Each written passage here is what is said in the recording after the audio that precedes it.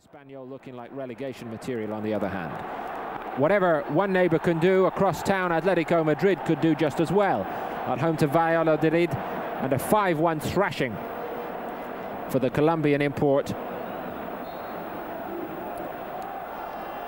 The several Colombian players playing for Valladolid. Real's near neighbours Atletico really changing things around at home to Valladolid. First minute gift there, and they're ahead from the penalty spot. Manolo, the goal scorer.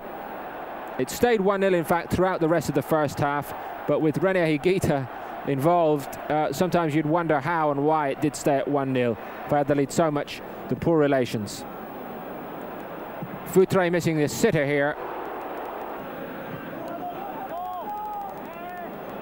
And no real problems, except when Vizcanio did manage to get himself booked as he tried unfairly to extricate the ball from the possession of the Atletico Madrid keeper.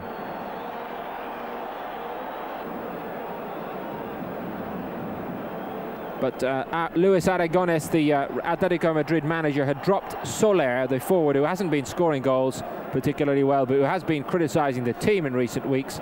He was dropped, and the changes that he introduced clearly did work the Oracle superbly. The goals really started to come in the second half. Higuita kept Bernd Schuster at bay early in the second half, but it was only to be a temporary respite. Manolo getting his second just after half-time from Schuster's corner.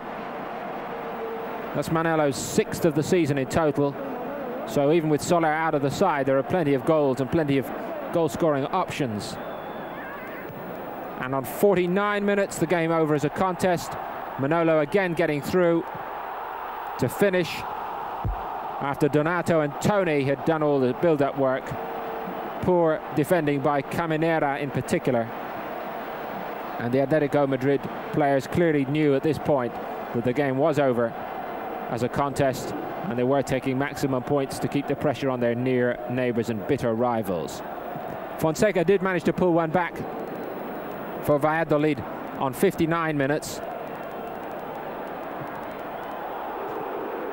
But there was really no stopping Bernd Schuster. Atletico just getting a little caught going forward, and Fonseca there, 59 minutes, pulling one back for Valladolid. But it's a lonely job being a forward in a team which is conceding goals at a rate of knots, and also creating or conceding territorial advantage as willingly as this team did.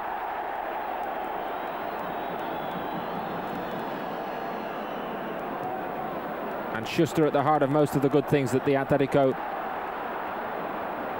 forwards were putting together. Here he is. Magnificent finish on 67 minutes to make it 4-1.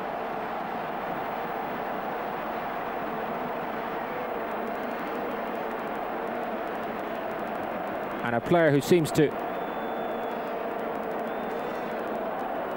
worry not a bit about the passing years. 89 minutes, the icing on the cake simply.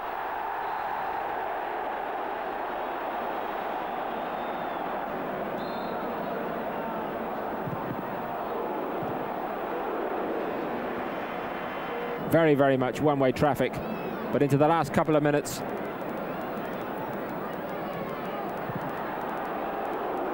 Higuita still having to work overtime.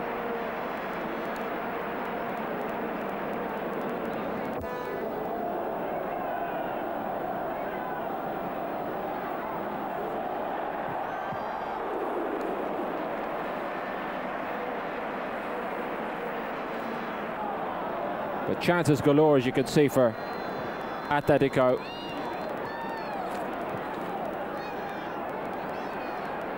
And it's Schuster again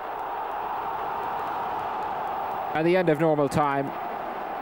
As Valladolid slump back to be 4th bottom of the table, there is no joy at all for René Higuita and his fellow Colombians, Maturana the manager, and Valderrama imported as playmaker, but so often this season the game seemed to be passing him by. And a very powerful exhibition from Atletico Madrid on home territory.